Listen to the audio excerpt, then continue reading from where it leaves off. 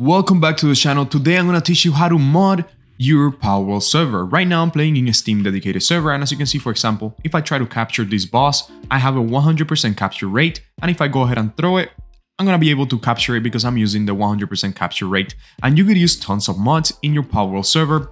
This video is going to work for either Steam dedicated servers as well as for those of you that create a server without using the Steam dedicated server, like if you use a Steam CND, for example, or some of you might even be able to mod your online hosted server if you're using one of those online hosting services. Anyways, let's go ahead and get started with the tutorial. By the way, guys, if you've been trying to create a server for Palworld and you've been struggling, don't worry, because Apex Hosting got you covered. If you use the first link in the description, not only would you get all these advantages, not only would you get a server that goes instantly online, a server that is hosted completely remote, so you don't have to put your IP address at risk, you don't have to put your computer hardware at risk, and your friends could join without any issues. You will also get 25% off your first server just by using that first link in the description. So I'm gonna leave that link in there for you guys in case you wanna set up a server where you could add your own mods and do anything you want because it's your server, okay? Once that's said, let's keep going with the tutorial. First, let's suppose that you're hosting a Palworld dedicated server using the Steam tool. If you want to mod this server, you will have to right click on it in the Steam interface, click on Manage, click Browse Local Files,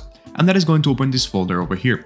In this folder, you want to head over to the Pal folder, you want to click on Content, you want to click on Packs, and in here, you're going to add all of those packs mod. Now, it is extremely important that anybody that is going to join the server, and yourself as well, have the same mods as the server has.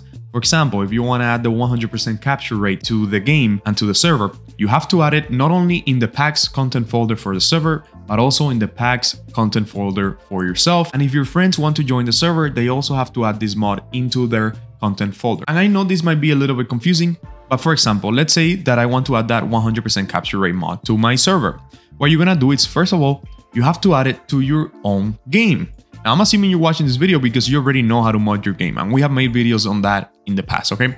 So you have your game and you head over to your Pal folder, content folder, and then you go to packs and you have your mods, right? Let's say that you want to add that 100% capture rate mod. Well, you're going to have to copy that folder, the one that carries that mod, into the packs folder in the server, like I said. So you're just going to Ctrl-C over here and paste it over here. Let's say that you want to add different mods, like for example, the first person mod to see in first person and the basic minimap as well. I'm going to go ahead and copy that folder. So you're going to go ahead and copy that folder and also add it to the server. You always have to make sure that your packs folder matches the server pack folder. Now, whenever you launch your Steam dedicated server and you join the world, you're going to have those same mods working. So far, I figured how to do this with packs only, but I'm working hard to figure out how to do this with the script mods, the ones that require you to have Unreal Engine 4SS.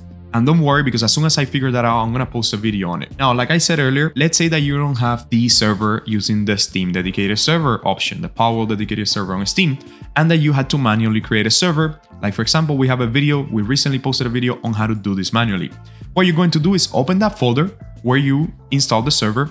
You're going to head over to the Steam apps. You're going to click on Common. You're going to click on Pal server. Now you're going to click on Pal.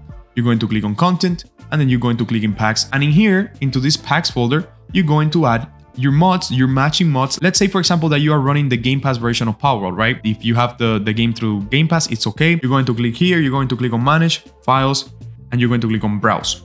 Then what you have to do in here is head over to the Palworld game, click on Content, click on Pal, click on Content again, and then click on Packs. And any mod that you have in here, you have to add to your packs folder in the server. It's as simple as that, and that will set up the mods for you. Anybody that tries to join the server needs to have the same mods. Now, there's some mods that are client-side mods, and what client-side means is that those mods are for the client only and the server doesn't really need it. Like for example, the minimap mod, it's a client-side mod. So if you have the minimap mod, you don't need to add it to your server because that's a client-side mod. But I will still add it if I were you, just to be safe, because you don't really know which mod is client-side and which one is not, because not all the mods are going to say it. So that is pretty much how to mod your Palworld server. Now, just so you guys could see, I'm gonna go ahead and launch my server. I'm going to go ahead and run my dedicated server that I have right here. We're gonna wait for this to load, and then we're going to join our own server. As you can see, our server is running right now. We're going to click on Play on Palworld, and we're going to join our own server. I'm going to try to do all of this without doing any cuts or anything, so you guys could see that this is working. And also, let me know down in the comments if you would like to see a video where I go more in depth and I do this from scratch. Let's go ahead and join our server real quick. And I go ahead and do all of this from scratch creating the server from zero, adding the mods from zero, modding, downloading the mods for your own game. If you would like to see that, let me know down in the comments, because I have a feeling that not all of you might be able to do this by just me telling you, right? So now we're in the server and we don't have any pulse spheres, which kind of sucks, but let's go ahead and look around.